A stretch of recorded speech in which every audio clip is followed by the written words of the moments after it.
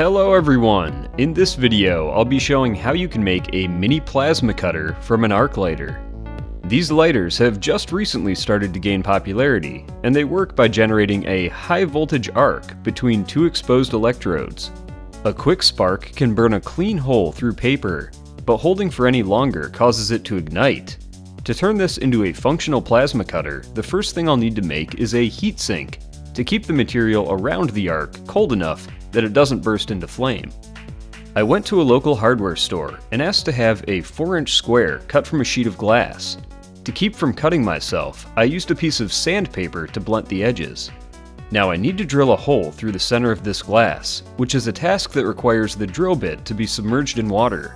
A trick for this is to glue a ring onto the glass itself, which can then be filled with water before drilling. This is a 1/8 inch diameter spear-tipped drill bit, specifically made to drill through glass and ceramics. You can use one of these bits in a regular hand drill, but a drill press makes things easier. It's important to use very light pressure, or the glass may crack. As soon as the bit starts to make it through, stop drilling and flip the glass over. The hole can then be completed from the other side. We're done with the ring, so that can now be removed. Some rubbing alcohol will loosen the hot glue if it doesn't peel off easily. Okay, I think it's about time we open up the lighter to see what we're working with. There's just one screw on the bottom of this one, and then the case pulls right off. Next I need to remove the top portion so I can get at the output wires, and this is just held together with a series of steel pins. Last of all is a small piece of ceramic that holds the output wires in place. After removing it, I'm finished with all the necessary modifications, and the electronics can be reinstalled in the case. These two wires will be the outputs that lead to the plasma cutter, so I'll lengthen them by splicing on some extra wire. We no longer want the spark to jump between these two connections, so some shrink wrap tubing is important to keep them insulated. For purely aesthetic purposes, I drilled 2 holes through the lighter's lid so it could fit back on top of the case with the wires passing through. I used hot glue to secure it, though it could have also been reinstalled with the original pins if I wanted it to open and close. This is just about ready to join to the glass plate, but first I need to attach an electrode to one of the output wires.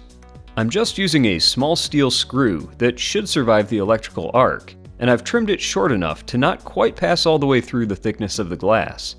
I first tried hot glue to hold the screw in place, but later replaced it with epoxy when I found the electrode became too warm for the hot glue to stay solid. As it is, this would now be a functional plasma cutter, but one final addition is a small handle to help guide the glass. The cutting head is now complete, but there is one more item necessary to act as a conductive work surface. A scrap piece of steel like this one works well, or you could use a steel baking sheet or even the bottom of an old frying pan. This base plate will act as the electrode opposite the one mounted to the glass, so the extra output wire should be placed where it will make good electrical contact. And that's it, we're now ready to start cutting. The arc provided by the lighter can easily cut thin materials like paper, and since the glass and steel base plate absorb the excess heat, the paper burns only where the arc passes through. It was difficult for me to operate the plasma cutter and my camera at the same time, but with careful movement, it's possible to cut shapes with a good deal of precision. It's certainly a lot of fun to use. My sponsor for this video was Soylent. I had been curious to try their product, which is a bottled meal, since I first heard of them about a year ago. It's meant to be able to nutritionally replace any meal, though not necessarily to take the place of other food entirely. The purpose is to provide a healthy option when you might not have time to prepare something else. Before I agreed to be sponsored by Soylent, I purchased some with my own money to make sure it was something I could recommend. I was pleasantly surprised with how well I liked it. If you'd like to try some yourself, use the link I've placed in the video description below. For every new subscriber who signs up through this link, Soylent will donate 4 meals to World Food Program USA. I hope you enjoyed this video, and if you did, consider subscribing to my YouTube channel, NightHawkInLight, and check out some of my past projects. Thank you for watching.